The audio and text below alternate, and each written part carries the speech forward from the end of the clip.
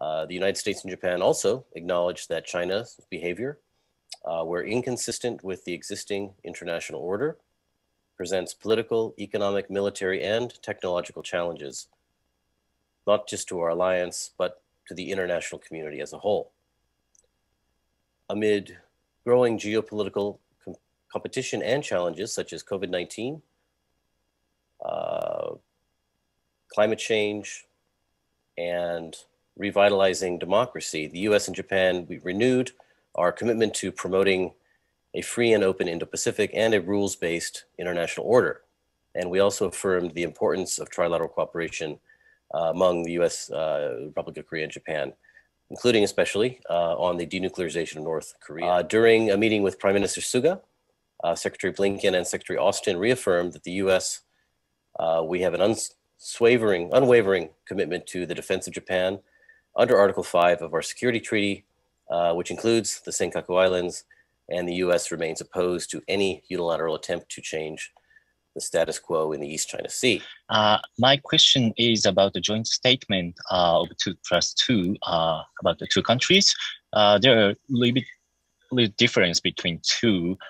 In the 2+2 joint statement of US and South Korea, there were no word of China.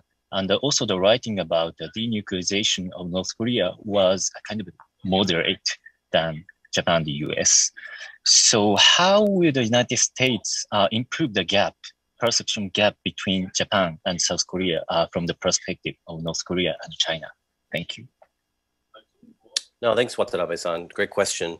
And very observant of you to see that the contents of both joint statements are different.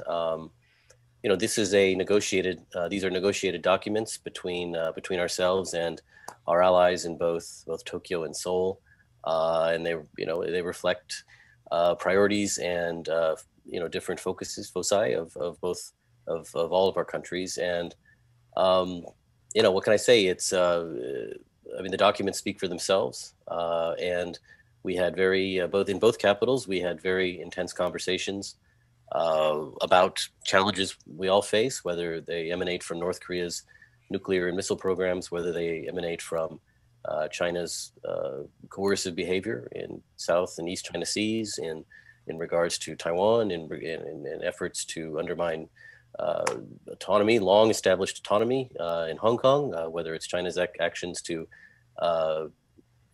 violate basic principles of religious freedom, as we see in Xinjiang.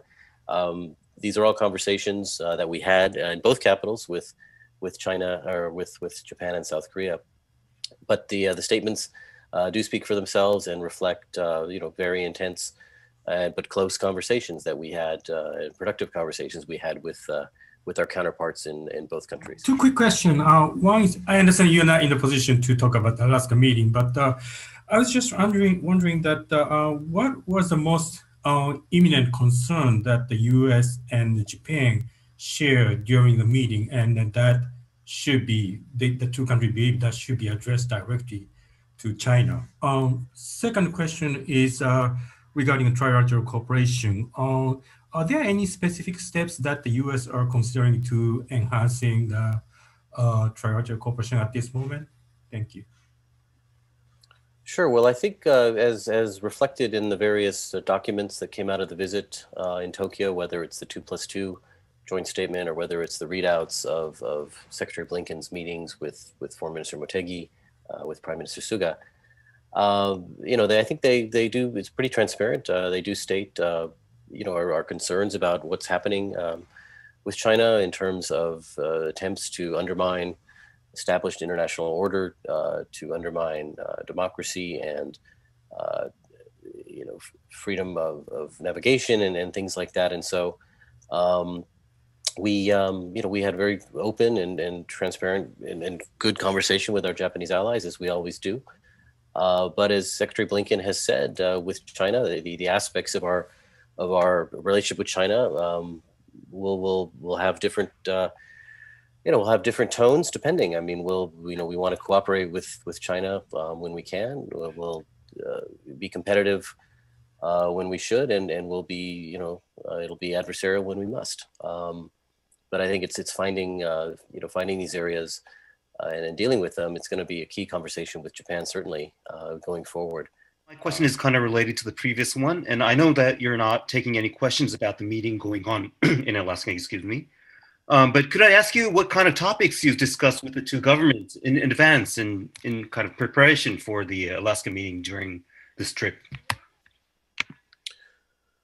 Yeah, well, I think, I mean, really, I mean, even separate from the trip, I think, you know, we expressed and we shared our views with the governments in Tokyo and Seoul about our concerns, you know, what's going on, what we see as efforts by China to undermine the existing international order, to take steps vis-a-vis Taiwan to limit Taiwan's international space, Hong Kong to undermine the autonomy that country, or I'm sorry, that Hong Kong has enjoyed for decades, as established by an international agreement between China and the United Kingdom many decades ago. You know, what we're seeing in the East China Sea with the Senkakus and the South China Sea, what we're seeing internally in terms of what's happening with Xinjiang. I mean, these are areas of great concern, and certainly things we've discussed in the past with Seoul and with Tokyo. So it wasn't really specific to the upcoming, or the ongoing, I should say, the meeting that's happening right now in Alaska. And certainly we've welcomed the public messages that our allies in Tokyo and Seoul have made about their concerns, what's happening in you know, with regards to China, and whether it's in Xinjiang or regards to Hong Kong or Taiwan. And you know, this is a subject of conversation that's going to continue with both allies going forward. And again, not specific to any sort of meetings that we're having with the Chinese at any given moment.